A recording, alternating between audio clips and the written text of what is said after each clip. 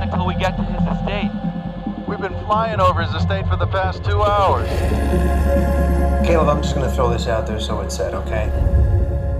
You're freaked out.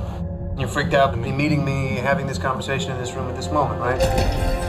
But can we just get past that? The whole employer-employee thing? It's good to meet you, Nathan. It's good to meet you too, Caleb. This building isn't a house.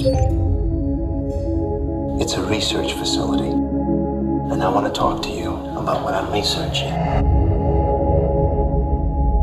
You want to see something cool?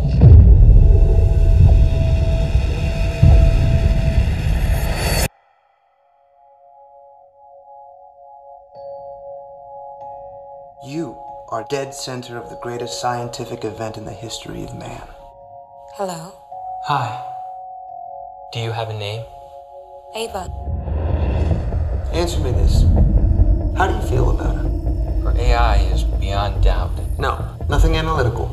Just how do you feel? I feel that she's amazing. Good. Do you want to be my friend? Of course. Will it be possible? Why would it not be? Did you know that Nathan brought me here to test you? Caleb. You're wrong. Wrong about what?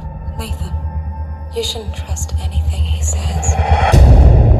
Does Ava actually like you? Or is she just pretending to like you? Self-awareness, manipulation, sexuality. Are you attracted to me? Now, if that isn't true AI, what is? Caleb, there's something I want to show you. Can we talk about the lies you've been spinning me? What lies? Today, I'm going to test you. Why me? Caleb, you have to help me. Who's the real test? You. Is it strange to have made something that hates you? What will happen to me if I fail your test?